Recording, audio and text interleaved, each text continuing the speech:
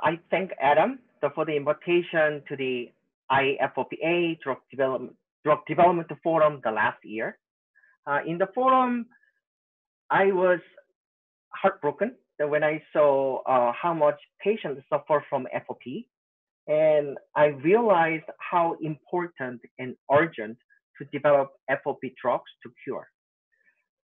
So after I coming back to my school, I shared my thoughts with Dr. Gao and Junxi, and we set up a FOP gene therapy team to accelerate our research progress.